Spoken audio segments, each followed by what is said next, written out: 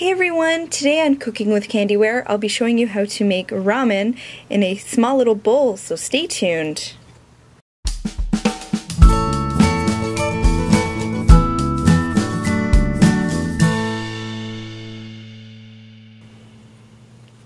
So here are all the tools for making the mold for the bowl, and I'll leave them in the description box below. And then these are all the tools for making everything in the ramen bowl. So first we're going to be taking some old excess clay and rolling that into a ball, and this is going to be the size of your ramen bowl. And then from there we'll be rolling out a small piece of more excess clay and then cutting out a small little flat part for the part that the bowl is going to sit on. And I had a small cookie cutter for that. So you're going to cook that according to the clay instructions, and then from there we'll be making a mold, and I'll leave a link on how to use silicone putty. And then you're just going to wrap that around and then cut off the excess as best you can to try and make the bowl as flat on the top for the rim, and then you'll let that dry. So while that's drying, I ended up making a little bit of nori that I'll be adding on to the very end of the bowl, or the very side of the bowl. So the way I'm doing that is just texturing it with a dotting tool and then cutting it out whatever size you'd like. I went for more of like a rectangle shape, and then I just frayed the sides with a needle tool, and then you can bake that. So back to the bowl. So I'm using some white clay and I'm using a very large dotting tool, and then just pushed it in place and then cutting off the excess and then just working with it a little bit more until you're happy with how it looks, and then you can bake that. So once you're done, this is what your bowl will look like. So now on to the other things. So now I'm going to be making some green onions, and although the only way I'm doing that is just wrapping around 2 different colors of green on a head pin, and then you'll bake that for about 5 minutes. So then once you're done, pull them off gently.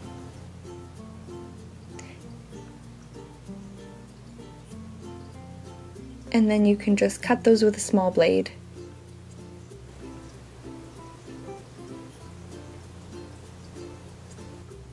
Next we'll be making the egg, so I'll be making a cane here.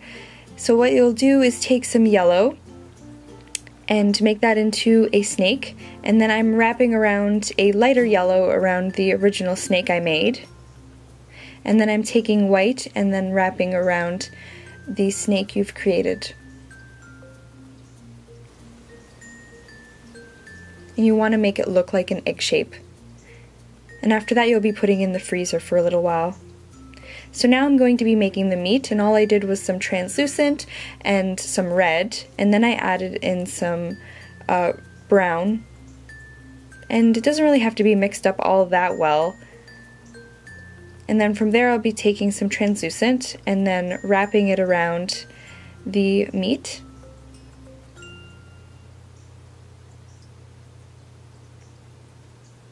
And then after that I'll be taking some caramel color with some translucent and then also some brown, and then mixing that all together and roll that out.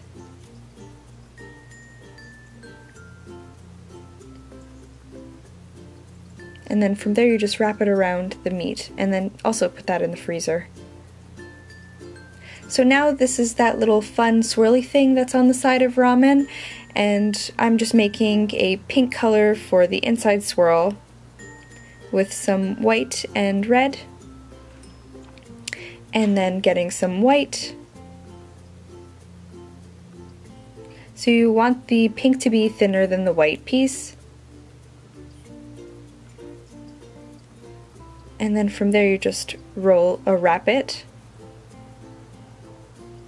And then again you'd put that in the freezer and let it rest for a little while. So now on to the noodles. You need to have patience for this because you have to make a lot. But anyways, so the color is just a little bit of yellow and white with some translucent, and mixing that all up.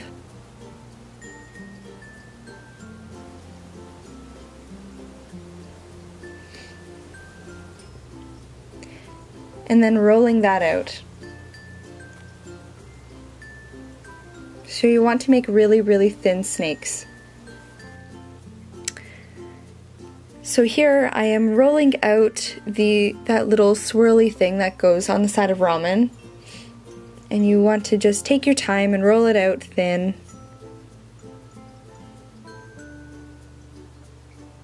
Like there. And then now I'm rolling out the egg, trying to keep the shape still for the oval shape.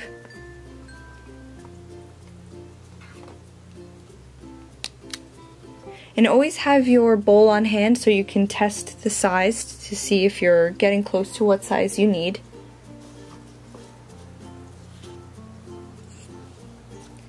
And now I'm doing the same thing with the meat. And for the meat, I'm kind of just pushing it in corners first, and then eventually I'll just place it down on the table and push it down.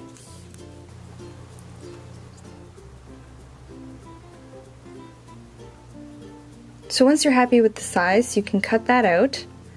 And I cut 2 pieces out, and then I'm just adding on some texture onto the inside and the outside with my needle tool and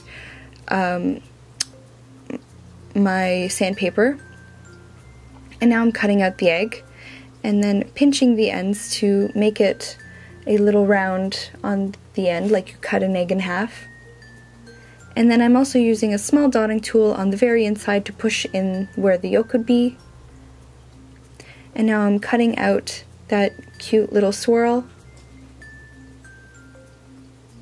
and then using a dotting tool to put the make it look like a little flower.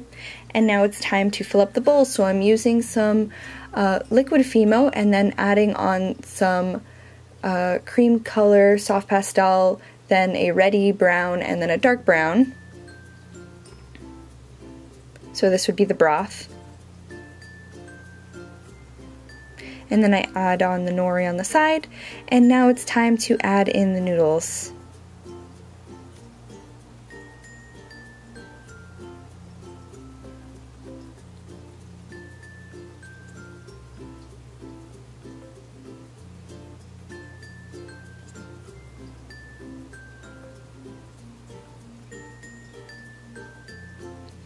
So definitely as you go, keep adding a little bit more broth. And now I'm adding in the piece of meat on the side.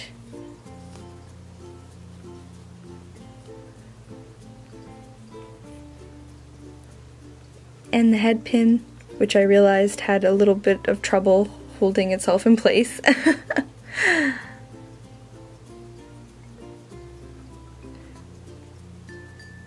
Then the egg, and then the little swirl flower, and then the little green onions on top. And there we go. So to hold the head pin in place, I just used a lot of excess clay and wrapped it around while it was baking. And then once you're done, cover everything in glaze.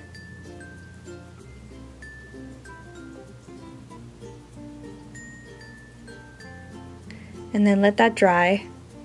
So once that's dry, you can make it into a finding, and then just like always, I'm using my flatbed pliers and my round head pliers, and then cutting off the excess with nail clippers. And for the very end, I'm going to be adding on some chopsticks, and I just use my nail clippers to chop them down. And then I'm using some glue to put them on the side.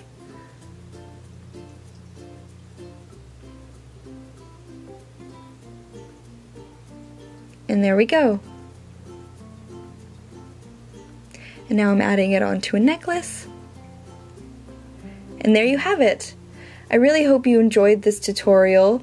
Please let me know what you think in the description box below. Let me know what you'd like me to make next. And don't forget to like, comment, and subscribe. My next video will be